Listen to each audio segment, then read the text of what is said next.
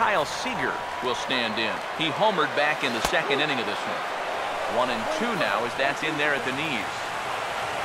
And an off-speed pitch swung on and missed, and with that, the side is retired. Royals leave one. They're still out in front, 5-2. Chris Bryant will stand in to start out their half of the eighth with that starter still out there, and he's definitely been a tough nut to crack. No, he's been dominant all game long, and I think part of it is that he got himself a nice lead early on. That's allowed him to not really worry about making a mistake. It's been free and easy the whole way through. Now action in the bullpen as their closer starts to get loose out there. And a slider gets away from him here as it just about got him in the ankle. Here's the 2-1 pitch. Not fooled there as this ball's hammered out to deep right field. And that one is out of here. Planted into the right field bleachers.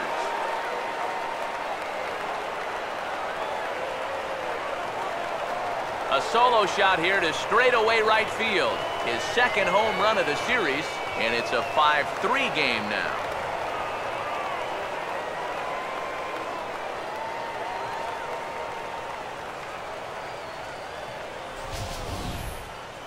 This is just your classic fastball up over the heart of the plate. I don't even have to do a whole lot of analysis on this one. You put that pitch there to this guy, he's going to take it over the wall. Simple as that. Now here comes Kansas City manager Ned Yost making that slow walk to the mound. And that'll signal the end for Johnny Cueto. Joaquin Soria will get the call here as he'll take over with one gone in the top of the eighth. In now, Nelson Cruz, and he misses ball 4. So he comes out of the bullpen and immediately walks the first man he faces. Now batting. Joey Gallo will stand in with a run in, 1 out and 1 on here in the inning.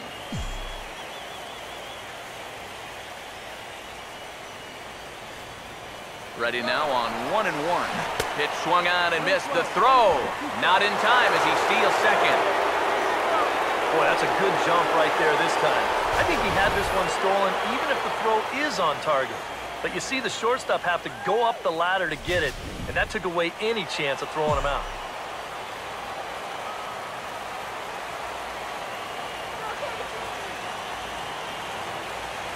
Here comes the 1-2.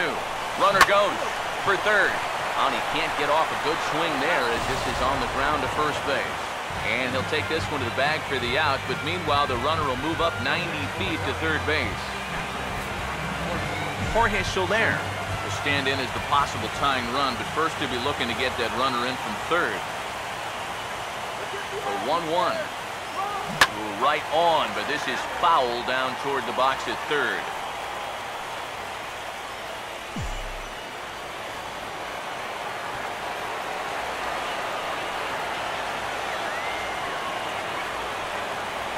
The 1-2. Swing and a miss as the slider sets him down for the final out of the inning. Only 1 in the inning for the Cubs. Adam Lind will stand in now to lead things off, and he'll do so with the same pitcher still out there. Thinks he's earned himself another inning. I think that's a definite vote of confidence, but he's done a nice job since coming in, so you might as well ride that hot hand.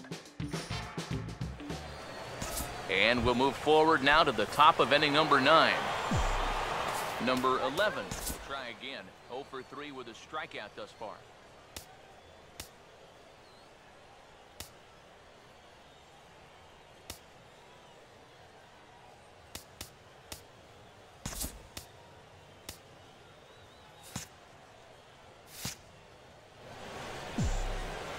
The right-hander deals on 1-2. To 2 balls and 2 strikes now. I think you have to ask yourself, was he trying to throw a fastball for a strike right there? Or was he just trying to set me up for that changeup away? And a swing and a miss. Good pitch there for the first out here in the 9th. This is one of those guys that you can spend all your time in the video room watching what his pitches look like, but until you get out there and see it firsthand, you just have no idea how much his stuff moves around. Into the box now, Byron Buxton. And here's a fastball taken too low, and he works the count to 3-1. And with the tying run in the on-deck circle, the question, does he take a look at another one here? He just might.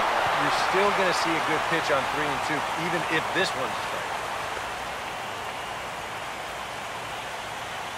When you're down by 2 in the ninth, there's that old expression about needing a bloop and a blast. Well, that was hardly a bloop. That ball was stung pretty good. But it is going to get the tying run to the plate. There's new life in that dugout. Carlos Correa will dig in now, and he'll do so representing the tying run. Yeah, and you're not too worried about this guy jumping the yard on you here and tying the ball game. But if he does find a way to get on base, things get a whole lot more interesting. Pollard is there, and there are 2 men gone now. And this is all about taking charge out there. That's the center fielder's ball if you can get there. So he calls everybody off, and he makes the play easily. Ted Williams with the last chance now with 2 out here in the ninth. He's running towards second. Pitch outside. The throw. Not in time. He's in there at second. We've seen him use his speed more than once here this postseason. And he's on the run again here as he gets into second with the stolen base. And now the runner's trying for third. Pitch is a cold strike. The throw. It's too high, and he's going to get in there at third with a stolen base. A sold-out crowd of 39,000 on their feet here in KC. Look out. Don't want to hit him there. It's full 3-2. EK, where are you going now on 3-2? I still got to work a corner. Not just going to throw it right down the middle and grab a strike. Can't be a giveaway pitch. Hit hard down the right field line, but foul.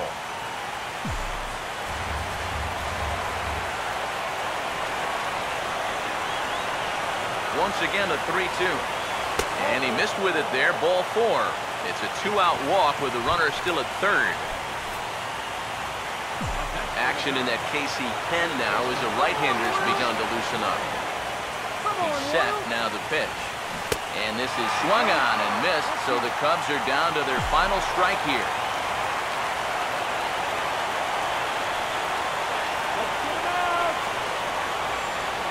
Big pitch here, 1-2.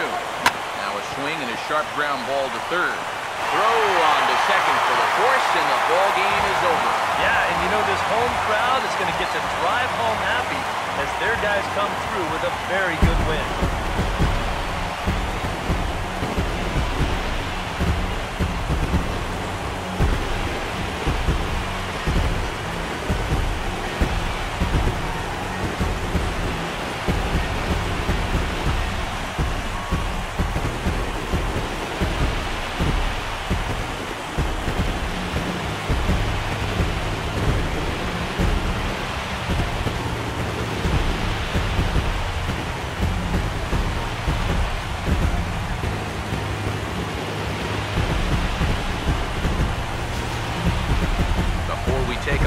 Time for a look at our final line score here in what turned out to be a close 2-run victory.